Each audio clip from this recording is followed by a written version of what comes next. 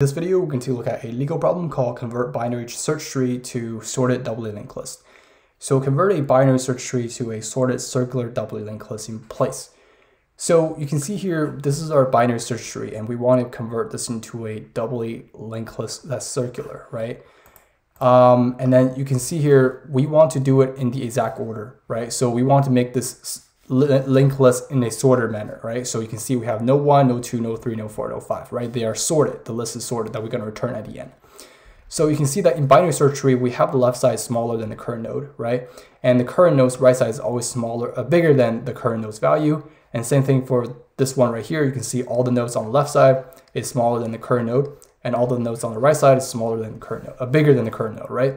So you can see here for our doubly linked list, right? For each and every single node, we have a previous pointer, right? Also a next pointer, right? So you can see for this node right here, we have a previous pointer, which points to this node, and the next pointer points to this node. But when we want to convert it into a binary search tree, what we want to do is we want to get the node.right, right? So our current node.right is going to equal to our next pointer, right? And node.left is going to equal to our previous pointer, right? So in this case, you can see in this example right here, so node1.prev is node 5, and node1.next is node 2, right? But in this case, we're using a binary search tree node, so node.left is node 5, and node.right is node 2. Node2.left is node 1, node2.right is node 3, node 3.left is node 2, node 3.right is node 4. Node 4.left is node 3, and node 4.right is node 5. Node 5.left is node 4. Node 5.right is node 1. So based on this, how can we be able to solve this problem, right? So a couple videos ago, I talked about validate binary search tree. So for that legal problem, I also showed you the second approach, which is using a in-order traversal, right? To validate if it's a binary search tree, right? If we know that binary search tree, we can use a pointer, right? We use in-order traversal. We traverse the left side first, and then we traverse the current node, and we traverse the right side. And then what we do is that we use a pointer to keep track of the previous node that we traverse, so we can validate if the current node is actually bigger than the previous pointer, right? The previous node, right? It's the same thing. So if I want to convert this into a circular linked list, right? Circular linked list that's sorted. What we can do is that because we want to do it, one way we can do it is we can use a list, right? We can using a in-order traversal, traverse this binary search tree, convert it into a list, right? So we have node 1, node 2, node 3, node 4, and node 5, right? We can convert this to a list, and once we have our list, we can build it, right? So that will give us probably a space complexity of big O of n, where n is the number of nodes that we have in our tree, right? We're basically using in-order traversal to save each and every single node onto a list, and then we basically forming that connection, right? But what we can do instead is we can use pointers. So what we can do is we can have a previous pointer, right? The previous pointer points to the previous node that we visited, and we also going to have our head node, right? A head pointer. Basically, the head pointer points to the head of the list, right? Because what we're going to do is that we're going to traverse the binary search tree, right? From in-order traversal. So we've traversed the left side, the current node, the right side. So at the end, we basically visit the last node, and the last node that we visit is basically the largest node in our tree, right? So what we're going to do is we're going to traverse using in-order traversal. So first we traverse node 1. So we know that node 1 head is null. So what we're going to do is that we're going to get this node to be, so we're going to get the head node points to the first node that we visit, and the previous node is going to be node 1.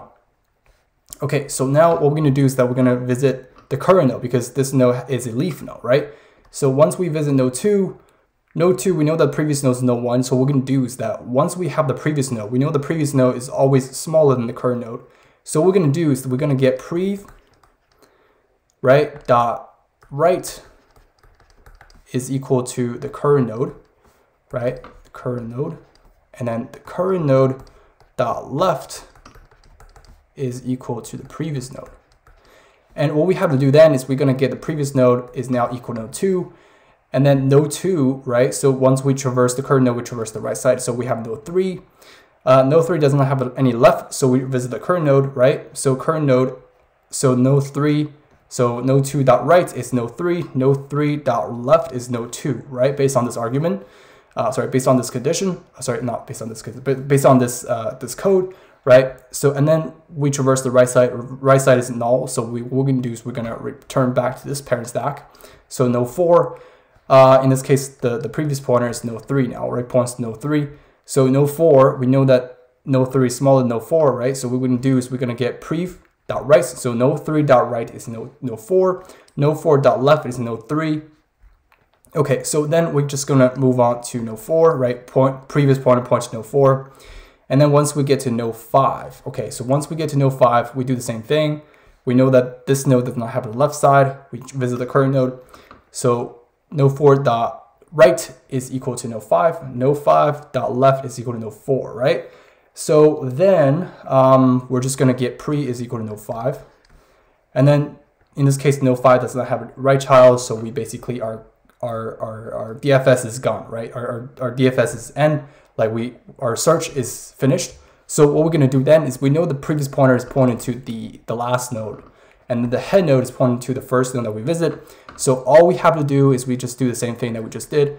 Node 5 dot right is equal to node 1, and node 1 dot left is equal to node 5, right?